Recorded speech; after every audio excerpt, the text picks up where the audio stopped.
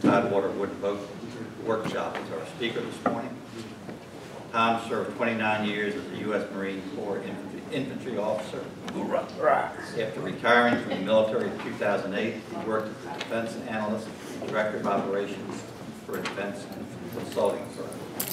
Spent the past 4 summers completing the wooden boat building coursework at the Wooden Boat School in Brooklyn, Maine. And in February of 2014, he founded Tidewater Wooden Boat Workshop.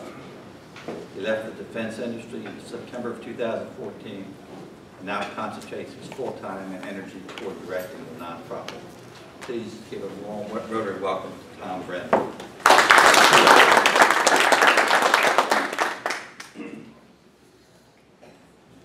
I'm going to go right to the next slide and show a photograph there, and I'm going to get out of your way here. Thank you very much for having me here today. I always enjoy talking about what really has become a passion for me. And doing this has helped me to combine 3 things that in my life have always kind of been a passion. One is woodworking, the other is boats, but probably paramount is helping kids. And I've combined those 3 in this endeavor. Now, I'm often asked, well, how did you get into this? So I put this photo up here. That is not Tidewater Wooden Boat Workshop. That is the Wooden Boat School in Brooklyn, Maine. Not Brooklyn, New York, but Brooklyn, Maine. And when I retired from the Marine Corps, the officers that I worked with, I don't know who it was, maybe it was Barry Kimbrough, because we worked together at Joint Forces Command, got the idea that they needed to give me a gift certificate as a retirement gift, and they all chipped in and got me the gift certificate to go to the Wooden Boat School in Maine. Now, I didn't use the thing for 2 years. Found out in 2010 that it had expired when I found it lying in a drawer. It lay in the drawer. So I called the school and they said, nah, don't worry about it. Pen changed the date, come on up. And I did that summer. And it was a life-changing experience for me. A tremendously so life-changing experience. Getting to work with other folks. I'm not in this photo, that's a more recent photo, but that's the shop that it all came together for me up at the Wooden Boat School. I went back, I took a 2-week course called Fundamentals of Boat Building, which is what that course is right there. And went back the following summer. I loved it so much, and I took Advanced Fundamentals of Boat Building, another 2-week course. And it was around that time that I heard about these different youth boat building programs across the United States. There are over 60 youth boat building programs in the U.S. And I thought, man, it'll be pretty cool to use these new learned skills of boat building, go back to Tidewater and volunteer at a nonprofit that does youth boat building. So I came back and I searched and I searched and I searched and I found out that there was no youth boat building program. And I thought, how can this be? We're surrounded by water, the largest Navy base in the world, one of the largest ports on the East Coast, a big maritime tradition, but there wasn't any. So I approached a few other nonprofits and tried to see, they sort of had missions kind of like what I was looking at doing, but they weren't interested. So as Dick said in my intro, in February of 2014, I incorporated Tidewater Wooden Boat Workshop. And then about 3 months later, which surprised me because I was told don't expect it to come back in anything less than 6 years to 18 months, I got my 501c3 nonprofit status. I got it in 2 months. I applied in April. It came, the money in your it came in exactly. You know, the IRS has to get their blood money from me. But I looked around. Before I did that, I actually did go around and I visited some other nonprofits that do this, and I went to something called Rocking the Boat in Brooklyn, New York. That is their workshop, and the director of that has become a good mentor for me, as well as up in Alexandria, the Alexandria Seaport Foundation. They've also helped get me going in terms of giving me advice, and you know, I've really tried to. This is my vision. What Rocking the Boat has in the Bronx is kind of my vision of where I want to see my organization go. We're still in the fledgling stages. We just completed our first youth boat building program this summer. But, I mean, this is a tremendous operation here. Maybe someday in the future, where I'm aiming to take ours to do all of this. You can see all the kids building boats, and this is the worst, one of the worst places to grow up as a kid. The Hunts Point area of the Bronx. Just vast poverty and everything else. And Adam Green is the director. He's doing great work there. So that's kind of that represents my vision where I'd like to see my organization go here. A little bit about us. As I already said, I incorporated in February and got my 501c3 after that. We're a member of what's called the Teaching with Small Boats Alliance, which is a national consortium of all these youth boat building programs that I talked about. We were very fortunate, and I always say to my wife, I think the good Lord wants me to succeed at this endeavor. I happened to go to an oyster roast for CHKD in October of last year, and we got in line for our oysters, and I started chatting with this couple in front of us, my wife and I did, and he asked me what I was doing, and I told him about I'm starting this nonprofit, trying to get it off the ground. And he said to me, you need to come see me next week. And I said, well, who are you and what do you do? And he said, I'm the Assistant Director of Parks and Recreation for the City of Norfolk. So I went and briefed him 2 days later. He had me come into the office. He introduced me to the head of Parks and Rec. And fast forward, they got us a place to set up our workshop, cost-free, at the Norfolk Redevelopment and Housing Authority Facilities Management Division on Valentine Boulevard, and we moved into our new workshop on June 18th of this year. Working with NRHA, who provided the kids, transported the kids from their house, picked them up, brought them to our workshop at 9:10 Valentine. At the end of the 2-hour session, the van shows up and boom, takes the kids back to their homes. And that went on all summer long. So we started on July 7th, and we just had our launching ceremony 2 days ago. But it's been a wonderful endeavor. So, I said to my wife, what if we had gotten to the oyster roast 10 minutes later or 5 minutes earlier? I never would have met Wayne Green from Norfolk Parks and Rec, and it probably never would have happened. I would have maybe could have still been searching for a place to set up our workshop. So we also, as part of this agreement, we have a place on the water at what's called the Brandl Village Learning Center on the Elizabeth River. There's boat storage, there's a launch point, and that's where we held our inaugural launching ceremony the other day. And that's part of our agreement to get that, and we're looking at getting a long-term lease for that. Everybody has to have a mission statement, and that's basically what we do. We want to teach kids math, science, and life skills using the building of wooden boats and other nautical-related activities. What are those?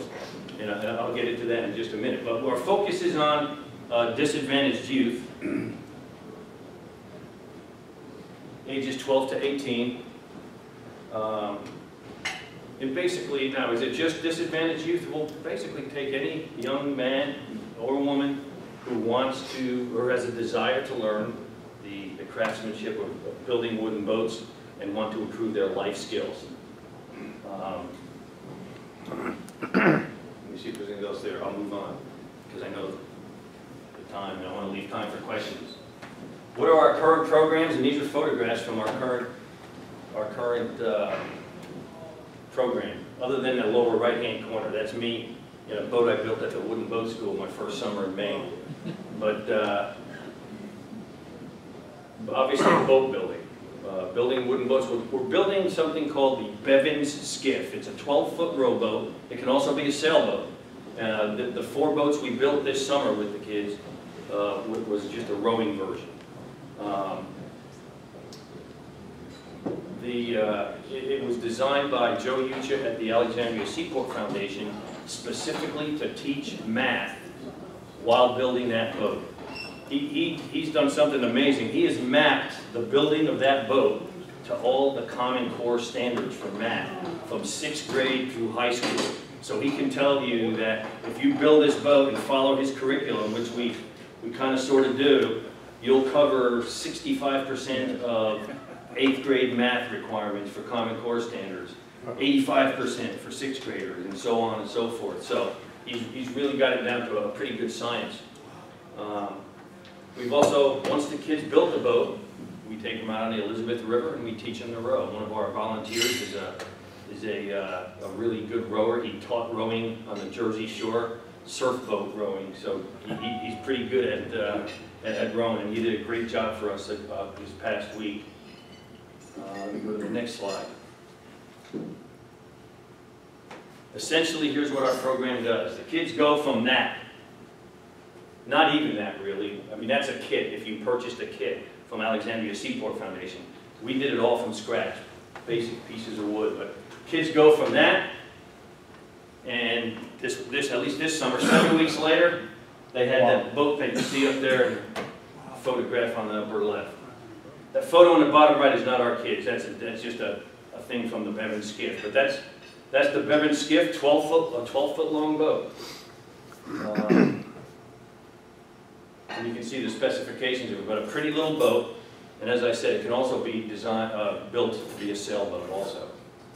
But the kids this summer were just thrilled, and we did the launching ceremony 2 nights ago, and the parents that came were absolutely thrilled to see these boats that their kids had built. They were so grateful for having their child. And as you might guess, 100% of them, because they were recruited out of the NRHA Section 8 housing, the housing for the poor in Norfolk, they were all African American. And I didn't ask, maybe I was afraid to, but it didn't matter. But I don't think very many of them knew how to swim. And getting them on the water, for some of them, rowing a boat, I think was a life-changing experience. And even some of the things that they did in the workshop. We had one boy show up and he absolutely did not want to get anywhere near the bandsaw. And we took him over and I said, come on over, you know, and I had my hand on the piece of wood just as he was cutting.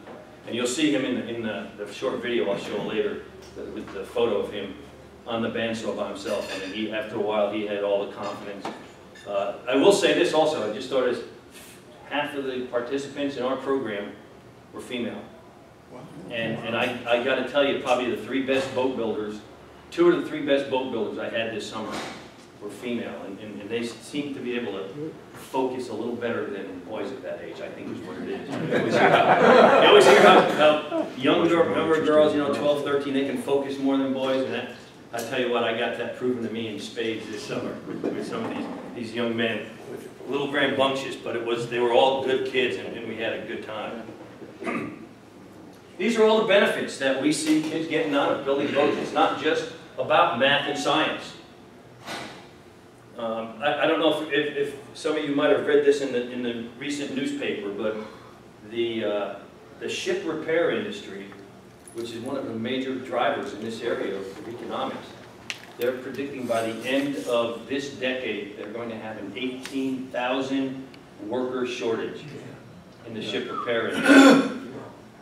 And so we're talking to the head of the Ship Repair Association, Virginia Ship Repair Association, because we think we can encourage young men, and their focus is on getting kids in middle school interested in that kind of stuff. Now, there's no market for wooden boat builders in this area. You know, you got to go to Maine if you want to do that. As that's God's country for me. I love Maine, but we do teach all these other skills that, you know, the intangibles, as I like to call them, the critical thinking, the problem solving, teamwork, and all the other things that you see up here that are what they call 21st century job skills.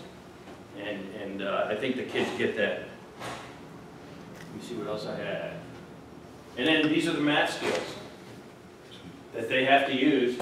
That young lady there, she was one of our, Amani is her name, she was one of our better boat builders this past summer. We had a total of 20 kids start the program, and it's summertime, so some went on vacation or they went to visit relatives someplace else. So, you know, we consistently had each week about 14 kids coming in. Some would come and go, but we had 20 that started and participated throughout the summer to build 4 boats. We built 4 of the boats, and you'll see them here. And I think, on the horizon, what we're looking at in the future is a sailing program, and we are teaming with Sail Nauticus to do a boat building program with their sailing students this winter. In the wintertime they can't sail. What they've been doing with the kids is teaching them swimming. Now these are 8th graders that have had 2 years of the swimming, so that the head of that program said, hey Tom, can they come and build boats with you this winter? So that's what we'll be doing. But with that, we'll also get into a sailing kind of, some sort of arrangement with them is what I envision. We want to get into environmental projects. We have links into Elizabeth River project and Lynn Haven River Now, where we want to you know, get the kids interested in how do you help clean up the Lynn Haven River, or how do you help clean up the Elizabeth River. And then we want to do an adult boat building program to help raise money. You know, I'll chuck it. If anybody wants to learn how to build wooden boats, we can teach them, and we'll do a project. And I've been approached by a good number of adults. I said, hey, I want to do, when I tell them what I'm doing, they say, for kids, how do I do that? And I said, well, we'll get there, but it's going to cost you. You got to have a basement. And then a community rowing program. We hope to run that out of the Brandl Village Learning Center. There's an office there and boat storage that we're going to use. So that's really what we're looking at on the horizon. Right now, the building and the rowing, but the future, we're moving towards that. And then the last thing, and Barry knows that boat very well. The Bevan Skiff is a very simple boat. This is the kind of boat we're going to go to in the future. That's Julie Lynn. I'm building that in my garage. That's the boat I started 3 years ago when I first came back from the wooden, or 4 years ago, holy cow, when I first came back from the wooden boat school. It's a Whitehall, and we can get into that level of sophistication with these kids. They can do that. Rocking the Boat builds those types of boats, Whitehall style boats with steam bent ribs. This is completely copper riveted. That's what they do up there. There's 974 rivets in there. I don't know how many Barry helped me with, but it has to be at least 100. And he'll put some of the planks on. So I meant to put a photograph of you in there in this slide presentation. You know, remember when you hit your finger with that hammer? No, he did not do that. Wrong nail. And what I'd like to do really quick is just conclude with a quick video. If I can, hopefully the sound is going to work. And these are photos of the kids from this summer program, concluding with our launching ceremony. That's our workshop.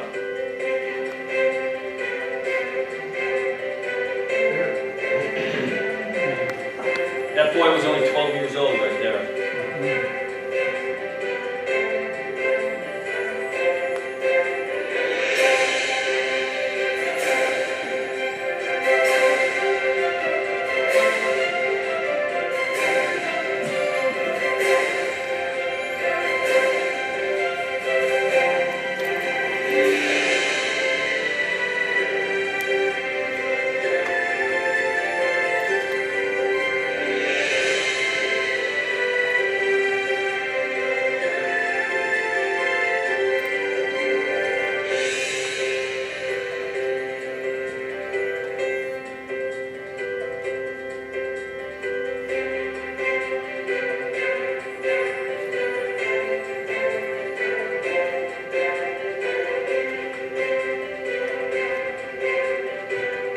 Look at this next photo, the look on her face.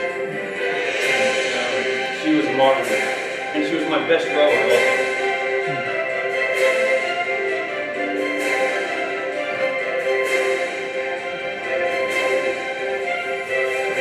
Those are the completed boats.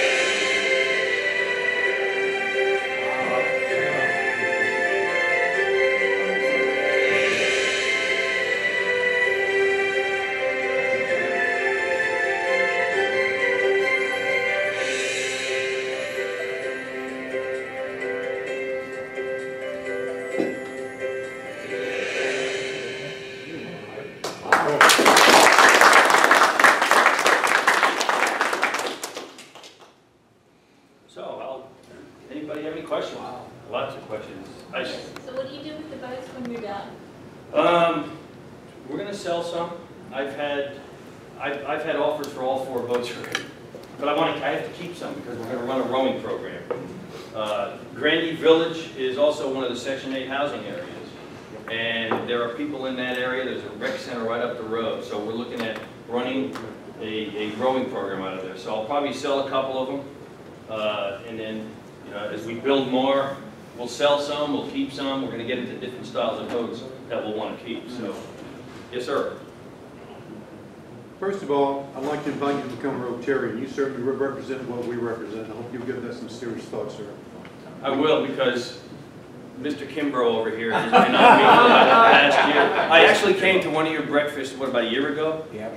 And in the midst of trying to get this thing going, I just, time-wise, I just couldn't do it. This is about a 60 to 80 hour a week endeavor for me right now, because I am the webmaster, the financial officer, I'm just about everything, and the boat building instructor, and so it's a lot of time. But yes, I have thought about it. It's just Point two of my question is, I am responsible for the youth activities on in this club for my own district.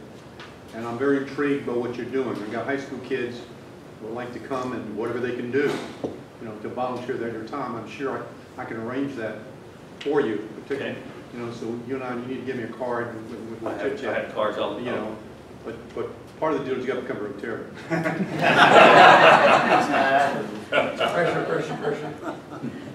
Any other questions? Yes, sir. What is the level of difficulty to go from this level to a cedar strip canoe? Not too bad. Not much. Because it's the same basic individual operations you do. I mean, these kids were using epoxy. They were using, now with the strip canoe, if you're going to glass it over, which you would do, that gets probably that's where the increase in complexity goes to. But even that's wouldn't be too difficult for these kids at all. I don't think. Are you aware that Old Dominion has a nationally recognized rowing sailing program at the university? I do. And one of our members, unfortunately, is not here now, is Mrs. C.C. Tucker. She's Vice President in charge of Community Relations. And C.C. is well known in Norfolk. I think it would be worthwhile for you to touch base with her, what you're doing. An excellent thing. I think there's some synergy there, I think, Yes. the university and the community and what you do.